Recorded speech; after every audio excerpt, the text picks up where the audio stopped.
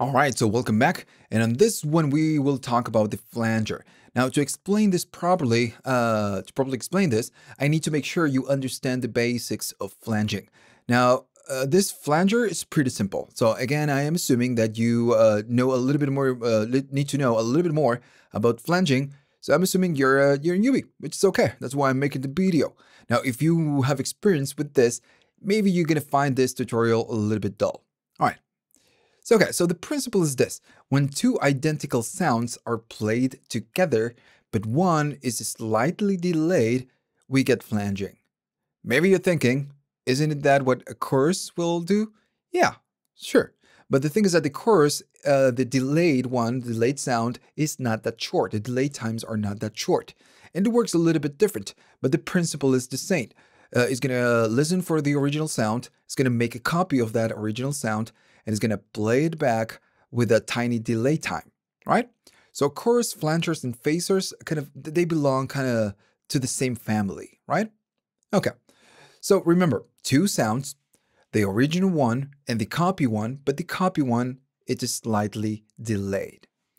Now, if you go to the flanger right here at the bottom, you can see that you have a time control. So this one will decide how much you're going to be delaying the copy signal, right? So if I go all the way up, notice that the amount of time, it's absurd. It's like super short. 27 milliseconds is like, super short, super short. So again, with the flanger, you don't get a lot of the time control. You can do very short times. And that's okay. That's how the flanger works.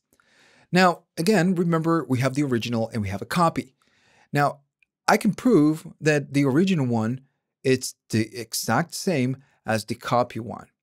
If I go right here and go up in time and say, okay, we are doing a little bit of flanging.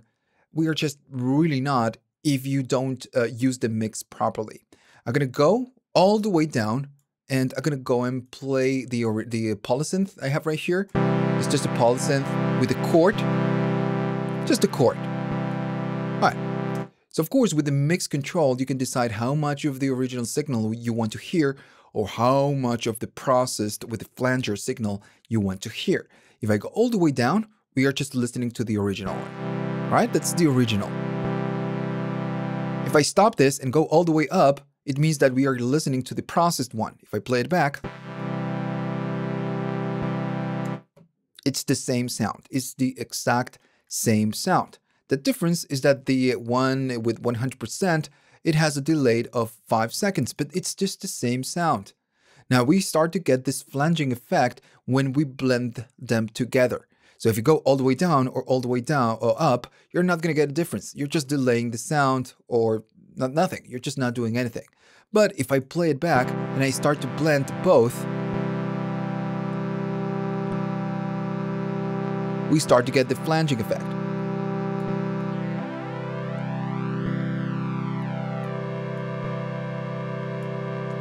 Now, if you go really up on the time control, you're entering the scenario where you are reaching chorus times, delay times. So maybe too much, not good. Maybe here, something very short is more flangy.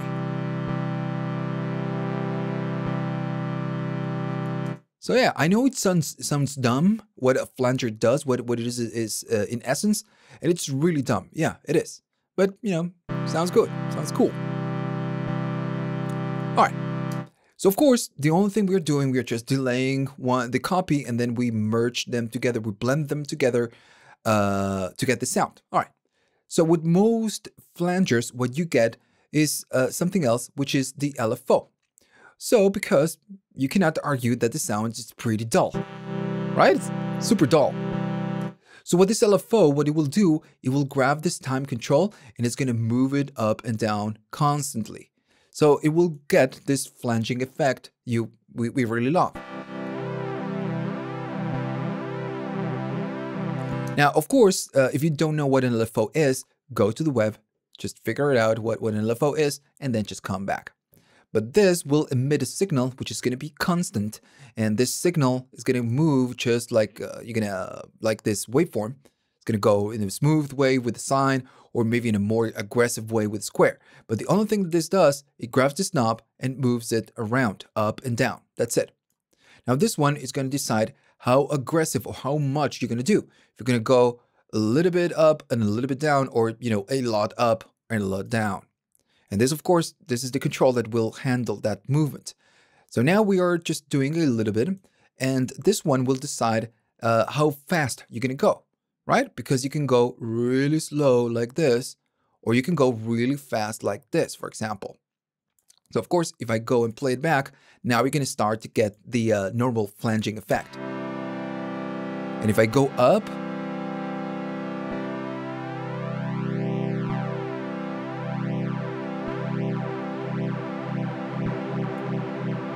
right. So that's it. That's flanging. You're just making a copy, blend this with the original signal, and then you provide a little bit of movement with the time control just to get this effect.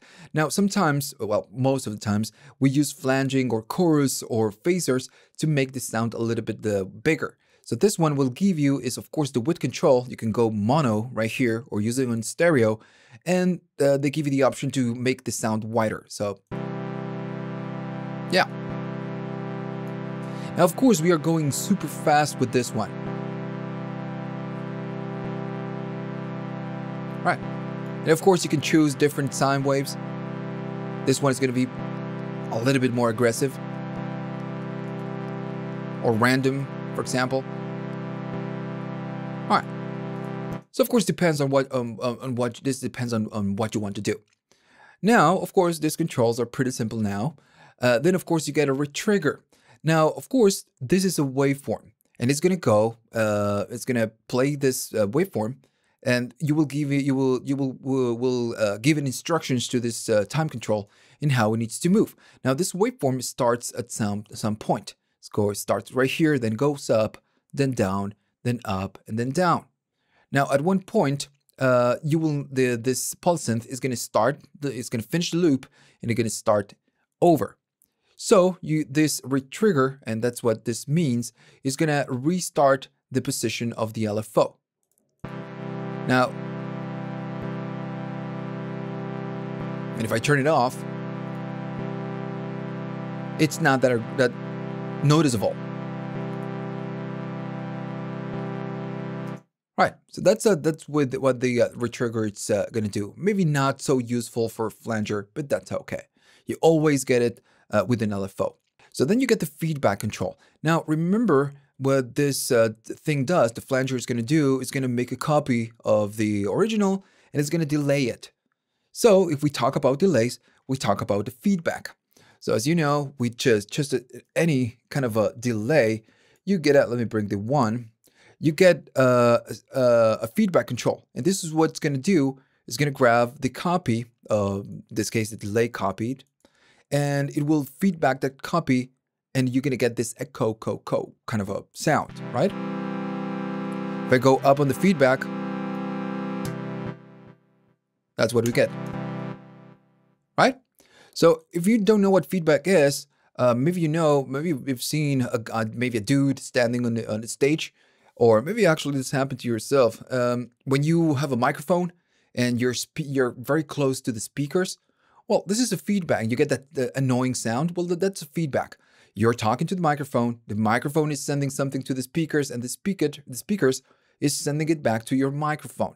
So you're just creating this endless loop until you get this annoying sound, right? So that's feedback.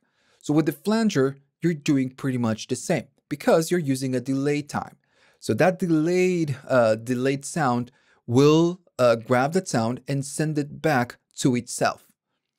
Now, the difference what we don't get with a delay is that since we have very short delay times, that feedback is going to start creating a different sound because it's super fast.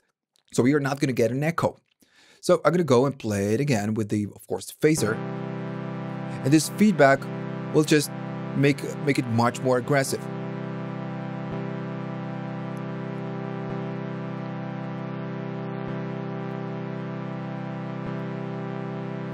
But that's what you're essentially doing. You're taking the flanger or flanged sound, you're feedbacking to itself, and then you get, you know, weird sounds. That's it. Now then you get this plus and this minus. And this one is going to be negative feedback and positive. So if you're in positive, it means that the sound, the phase, it's pretty much the same. You're just not doing anything. But with the negative, you're just inverting it. It's not the same as the original that you're feedbacking. It's just changing the phase. So again, I don't want to enter to in a territory where I need to be very technical. The difference is that you're going to get kind of a jet plane sound with this one. And with this one, you get a much more hollow sound. Notice it's hollow. Jet plane, hollow. Right, so that's the difference in, you know, how we hear all of this. Now, of course, it is the most important part of the flanger is going to be the LFO in this case and the time control. Now, of course, right now we are using it in an absurd way just to get to use it as an effects, but you can use it in very short times just to add a little bit of movement. Right? Now, of course, all of this depends on what you want to do. All right, I hope you learned something and catch you on the next one.